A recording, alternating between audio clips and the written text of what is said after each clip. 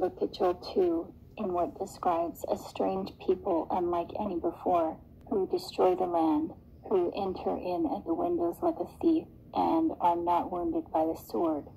Later in verses 23 through 25, it says the rain will come down in the first month, and the years that the locusts have stolen will be returned. This clarifies that these strange people are the locusts, which Revelation 9 tells us will become visible after the asteroid hits the earth. They come out of the pit after the rain of fire and brimstone. Joel 2:4 says they have the appearance of horses, and that's confirmed in Revelation 9:7. Joel 2:5 says there will be the sound of chariots leaping upon mountains at this time, and Revelation 9:9 confirms that the sound of chariots is the locusts. Revelation 9:8 adds that they have hair like women and teeth like lions. In Proverbs 30:13, it says there's a generation whose teeth are like swords. Then it goes on to talk about the horse leech. En la Biblia habla que en Proverbios 3:30, 13, 20, que hay una generación que tienen dientes como vampiros, dientes como leones. Está en la Biblia. Son los vampiros. Hay una generación de Lilith, porque si se dan cuenta, Lilith fue la primera esposa de Adán. Entonces, si Lilith era una vampira, porque he visto videos que ella fue creada a la imagen y semejanza de Dios, entonces si ella era una vampiro, Adán también tuvo que ser un vampiro. Adán tuvo que ser un vampiro. Sigamos viendo. In verse 15, the word translated as horse leech is number 5936, which literally refers to a vampire-like demon in the Brown Driver Briggs Concordance. Digo, vampiros son como demonios. Ahí está en la Biblia. Esta persona usa tools que nadie sabe usar. Yo lo he usado un poco, pero sí. Hablan de vampiros, hablan de descendencia, hablan de una raza, hablan del secreto que habla en la Biblia, el secreto que es el ADN, otra raza. ¿Ok? So the horse leech is a vampire.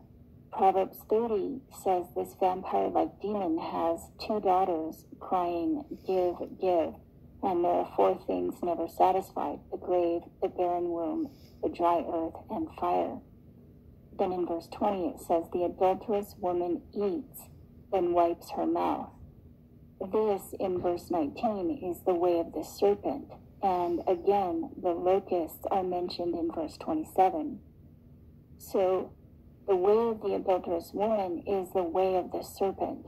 The adulterous woman in Bible prophecy is Babylon the Great. It says she eats, then wipes her mouth. And since we know this creature is a vampire, that means it is eating blood. It's drinking blood. Then... A ver, la mujer adúltera, lo que explica aquí, es que la mujer adúltera es como la serpiente, y que ésta toma sangre, está en la Biblia, está explicándolo muy claramente. She eats, en Proverbios 30:20, she eats y como que se seca la boca o algo así, se limpia la boca. Pero habla específicamente en Revelación 9:8 también, teeth son dientes como león y pelo como de mujer. Así son los vampiros. Tienen pelo largo, me imagino que están hablando, porque si tiene pelo como mujer quiere decir que tienen pelo largo. ¿Ok? Y eso, aunque no me lo crean, lo he visto en una película que sí tienen pelo largo. Y es más, blanco. Wiping its mouth. This creature is also mentioned in Isaiah 34. This chapter is clearly talking about the asteroid impact. In verse 4, it says, the heavens shall be rolled together like a square, and this is the day of the Lord's vengeance, in verse 8. In verse 9, The streams shall be turned into pitch, and the dust into brimstone. The land shall become burning pitch. And in verses 13 through 15, it says, at that point, the land will become a habitation for dragons and a court for owls. The wild beasts of the desert will meet what the wild beasts of the island, and the screech owl will make her nest there. The word translated as screech owl, number 3917, is Lilith, which is a female. Ven, Lilith aparece. Lilith. Lilith es una vampiro. Y hagan su conexión. Lilith fue la primera esposa de Adán. Entonces Adán es un vampiro. ¿Ok? Hagan su conexión. Es una diosa femenina conocida como un demonio nocturno. ¿Ok? Y esto, voy a parar acá, porque esto, yo he tenido una confrontación con ella. I'm going to stop here and I will explain. I see her. Okay? I was in my dream. I entered some room. The rooms were like men's enter. Was a woman there. I see a woman in the middle, and I see men's like lay down like in the bed or stone or something. Okay? It's a lot of men's naked. And then I see a lot of men cross the walls, naked, okay?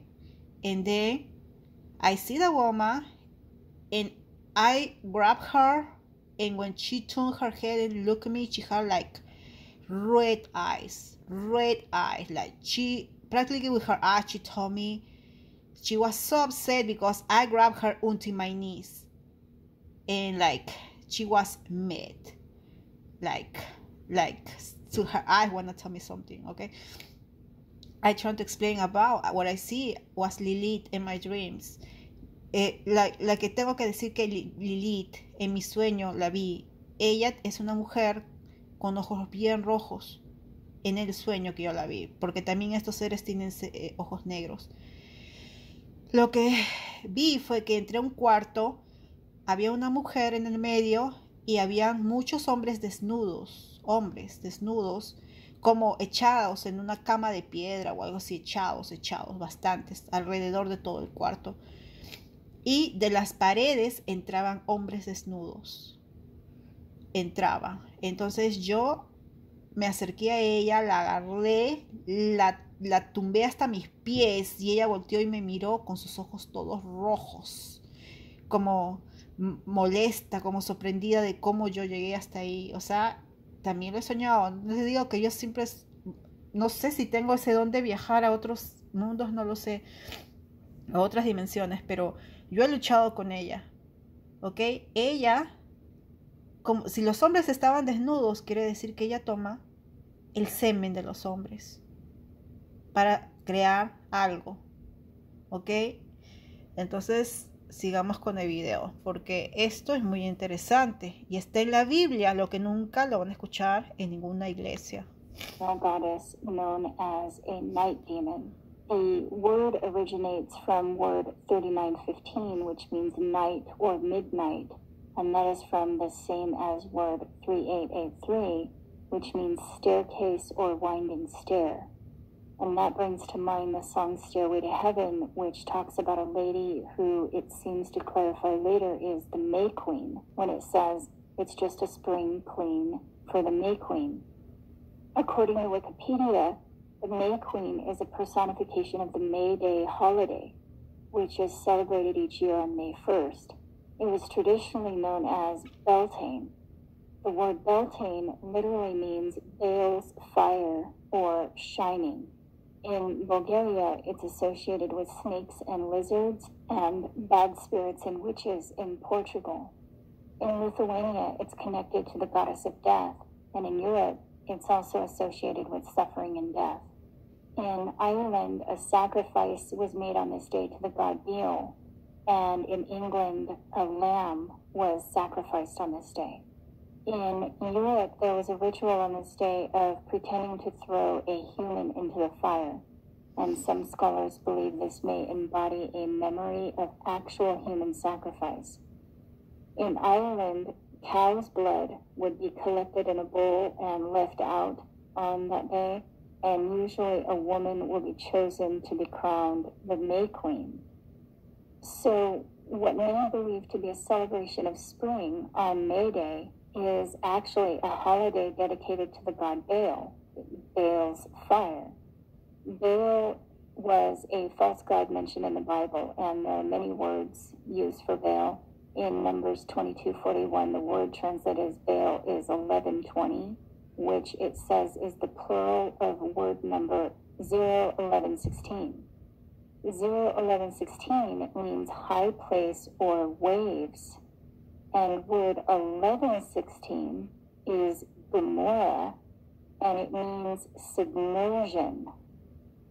So there's the connection to the fire and brimstone again, the destruction of Sodom or Babylon by a stone that hits the sea, the waves, and the submersion. And what's also very interesting is the use of the word in Genesis 23. It says God came to Abimelech in a dream and told him he is but a dead man and that the woman that he took is a man's wife. But notice the words used for man and wife. Both words are Baal.